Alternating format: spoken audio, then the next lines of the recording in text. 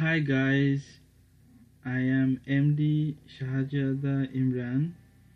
Today I will make a video about how we can read database table data using Java programming, JDBC and Eclipse. That is what I will be showing hands-on in this video. So first, I have created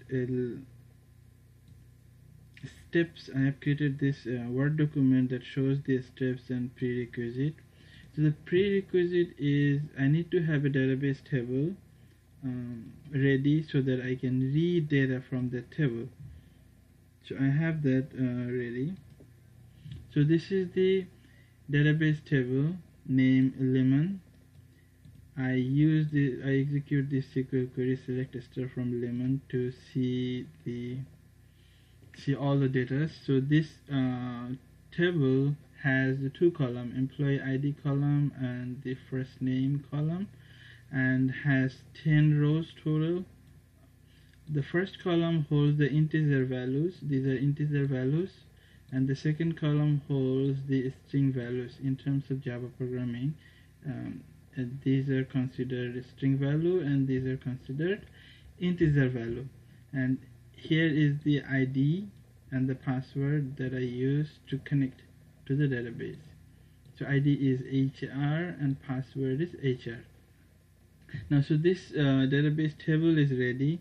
Now I will be reading this value from Eclipse. So this is the prerequisite that I have explained. What is prerequisite?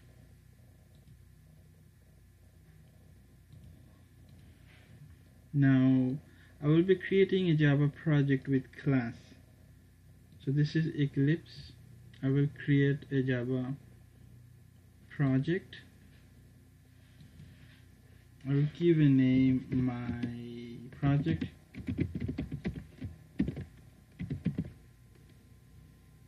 I'll click on finish. So I have created this project. It has a source folder. I will create a package under source folder. So it's my package underscore db. db means database. And I will create a class, my class. I will also check this checkbox so that it will create the main method, and I will check this one so that it creates the comment. I give my full name here. So now this step I have showed, create a Java project with class. That is the first step I have showed.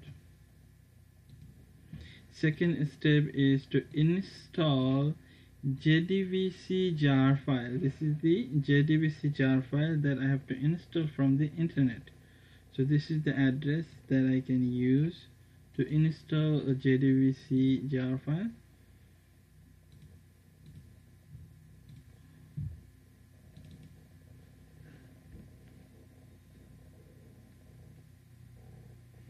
It's launching the Google Chrome.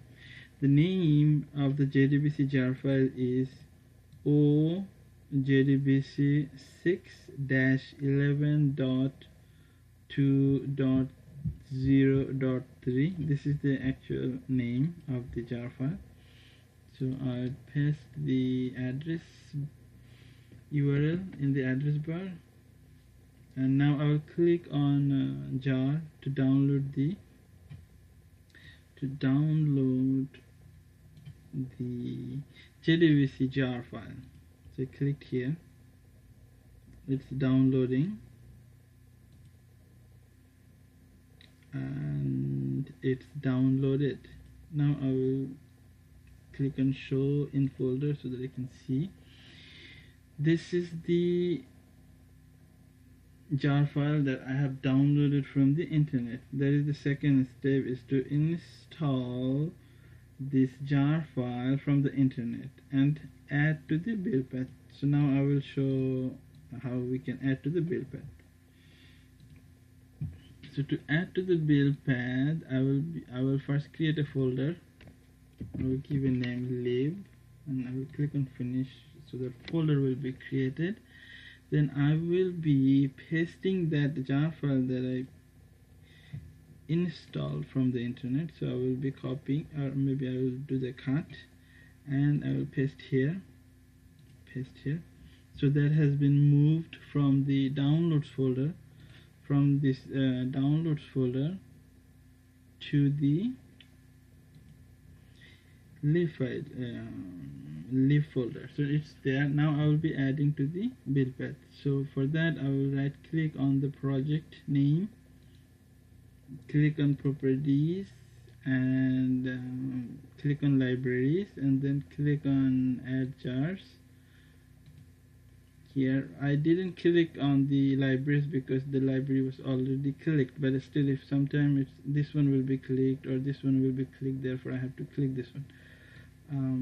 That's why I said click on this library, even though I didn't click because it was already clicked anyway. So, and then I will be choosing this one and click on OK and click on apply. So this has been added, and I will click on OK. So this value, this symbol appeared, and this also showed up that wasn't previously showing here. So I have added this JDBC jar file to the project, so that I have showed hands-on. Now I can mark the entire step as green because I showed hands-on how we can install this particular jar file, the JDBC jar file, from the internet and store in a particular folder, and then this is the particular folder, and then add to the project, add in the build path of the project. So that I have showed. Now I will be I have to import. I have to import this package to the project. So that's very simple. I just have to write here import, import, import, and java.sql static semicolon. So I have imported this one that I also showed. Now I have to write Java programming code, which I will not write right now. I will just copy that I previously created. So this is the project that I have previously created. So I will copy from there. I will copy the entire code from there so that I don't have to type at this time. Copy, paste here.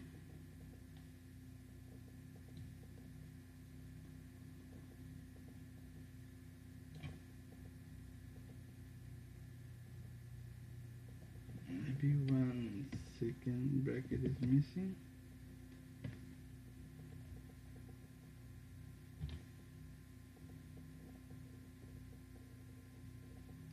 Let me copy one more time from here. So I will be copying from here to here. This one is, this second bracket is for this main method. So I will be copying before that. Okay, I paste here. Now it says I will be adding exception. Just added one exception here. So now I close that, save it. So this is the code that we have to write. This is write a Java programming code which I previously wrote, so I just copied. So this is the code that we have to write, and here I explain. Before I explain, I run to see what happened. I run it.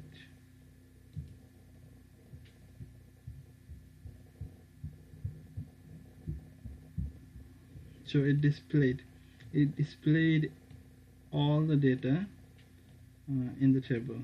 So this is the database table. It has two column and 10 rows that showed up in the console. These are 2 columns and 10 rows. Now I will explain. So this is what we have to write. We have to write class.forName. We have to write in the code. This is the connection string that we have to write. Now in the second line it says connection, that is the data type, and this is the object name or the reference variable, and this is the assignment sign, and this is the object that I'm using to get the connection, and this is the connection string where I have to put the URL. This is the URL. XE is for Enterprise Edition, and this would be the same, and then user ID and user password. So here this is the ID is HR, and the password also HR, which I needed to connect to the database. The same ID and password, the ID and password I will be using to connect to the database. The same ID and password I have to use here. So I have to use here HR and HR. Now I have created an instance. This is the data type statement, and st is the object name or the reference variable. So this comes from here, and then create a statement. This will create an statement. Now I am storing the SQL query as a string into the variable called SQL. That's data type is a string. So this is string holds the SQL query, and that value is stored in this variable. Now I created the record set saying that result set rs, I can say result set or record set, any rs. This is the reference variable. So this is holding the result set, and by executing this SQL query, this SQL query will be executed. It says record set dot execute query, and this means select star from lemon. That is the table name. Lemon is the table name here. Lemon is the table name. It says select star from lemon. This is the SQL query. This is the SQL query. There are so many different types of queries. Each query returns a specific result set here. So this query, this is select star from lemon. This query is used here. So it says execute query and store the result here. Now I used a while loop saying that while record set next, this returns true if this, from here to here, if this returns true, while it's true, then execute this statement. In other words, I am telling to execute these lines until the record set or the result sets has no more value. First the while loop will iterate through 10 times. Since there are 10 rows here. The first iterations it will print this line, second iteration it will print this line, third iteration it will print this line, fourth iteration it will print this line. It will print until when there is no other record. That is what I have said here. While record set has value, if this returns value, that means I'm moving to the next record and it has value, then I will be printing it.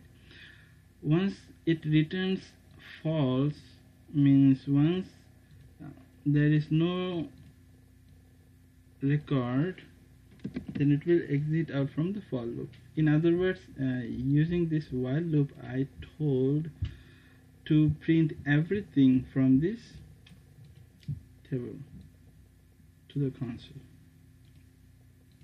So that's how we can okay, so I'm marked this also done.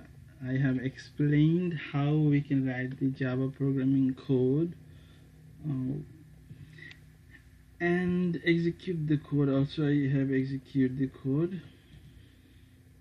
So I have showed how we can read data, how we can read data from the database table using Java programming and Eclipse.